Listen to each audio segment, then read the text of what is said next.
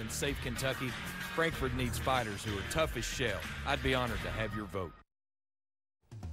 Coming up on Mountain News this morning, the London Fire Department and Red Cross teamed up to help install free fire alarms in homes. And 2 students from Middlesboro are getting a head start in their career with a program from MIT. Dedicated to Eastern and Southern Kentucky, this is WYMT Mountain News This Morning. Good morning, I'm Madison Carmouche. The time is 6 a.m. on October 25th.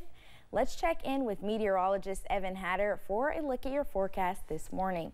Now, you were talking about how it's going to be cooler on Halloween, possibly. How's that looking? Yeah, it's looking a little cooler once we get past this weekend and into early next week. But until then, we are looking much warmer than we should be for this time here. We should be in about the middle 60s.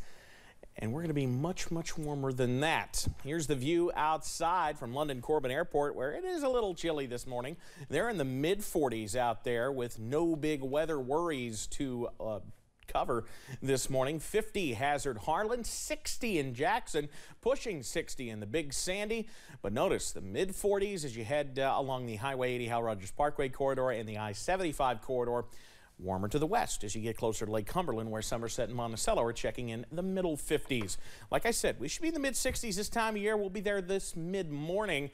How about mid-70s for daytime highs out there today with just some drifting clouds? So we're in good shape today, but that changes through the next couple of days. We'll increase the cloudiness, increase the shower chances, then decrease the temperatures. That breakdown a little bit later on. Madison? Evan, thank you.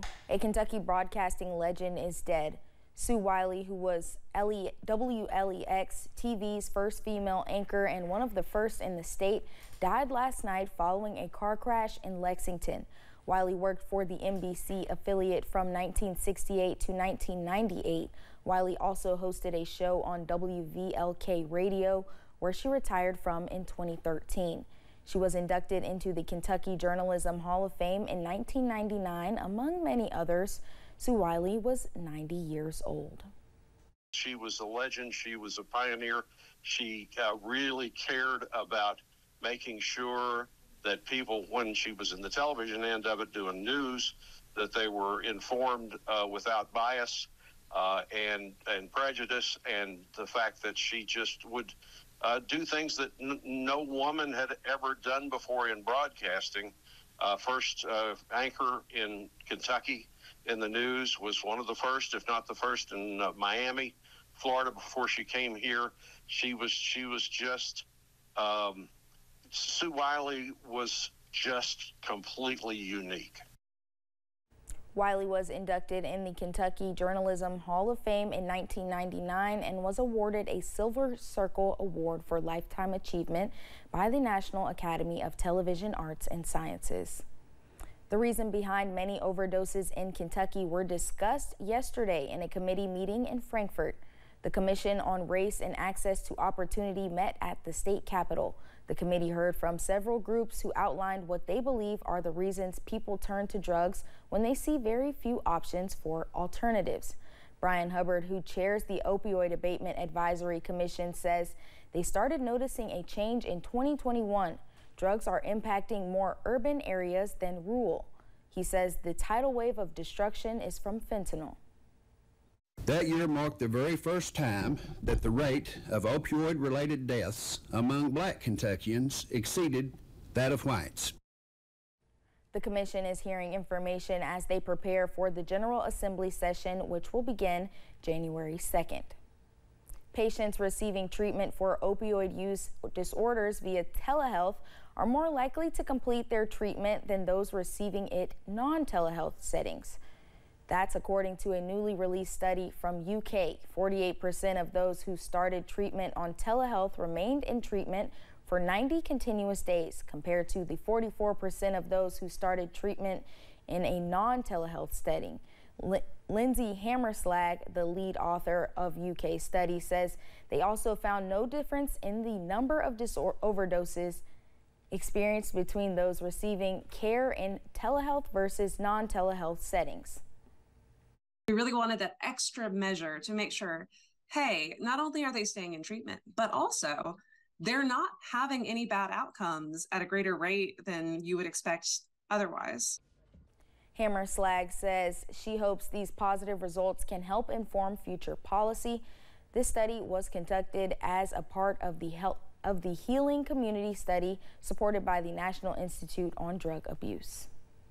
American Red Cross officials say house fires kill 7 people per day in the U.S.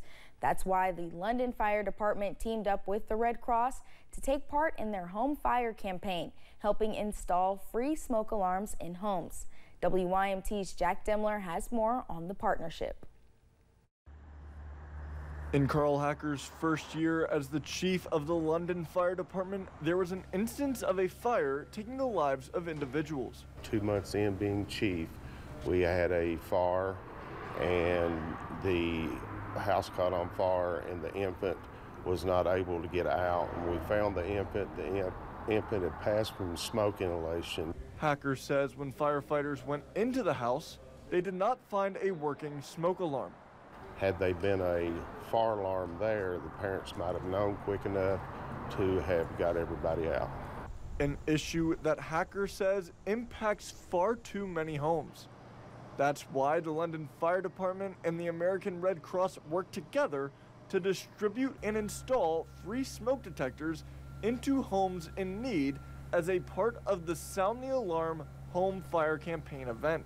But there is a large number of homes that do not have them or they don't work. They've been in the home for 10, 20 years and they've never been changed. So this is a good opportunity. And sometimes they're expensive and people in our area just can't afford them. So it's a great opportunity for a partnership.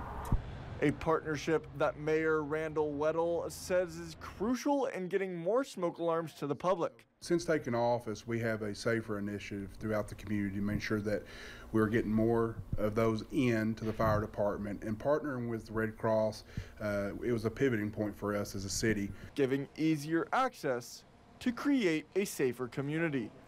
In London, Jack Demler, WYMT Mountain News. While fire alarms can be delivered all year, the Sound the Alarm events will run until November 9th and then again in the spring. Friday and Saturday are the last days of the Terror Squad Haunted House. The Terror Squad is one of the biggest fundraising events of the year for the London Laurel County Rescue Squad. London Fire Department Chief Carl Hacker says it is one of the best haunted houses in the area.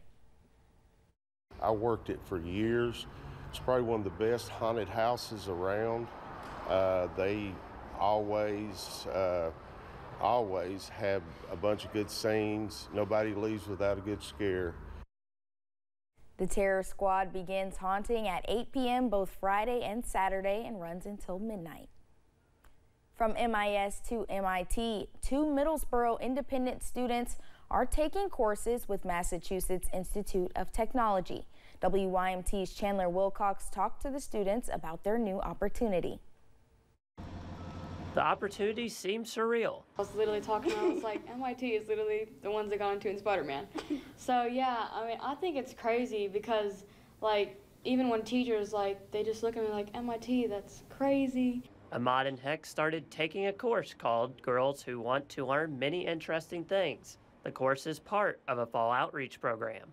We immediately knew it was going to be a good program, so we jumped to the opportunity, especially since we're in a small school. The Prasad Foundation, which helps grow education in Appalachia, was a big part in creating that opportunity. That connection continues to play a role in the school system's growth.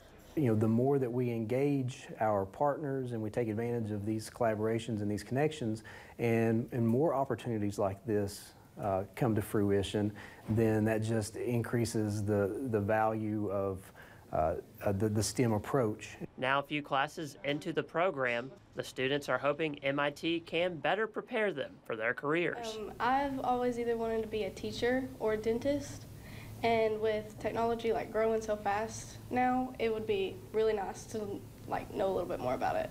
The classes will last through mid-December. Chris Stotts also says there will be future opportunities with MIT ahead. In Millsboro, Chandler Wilcox, WYMT Mountain News. Isa Ahmad and Kayla Heck also say they are getting to learn with many peers from across the world, including New York and Hong Kong.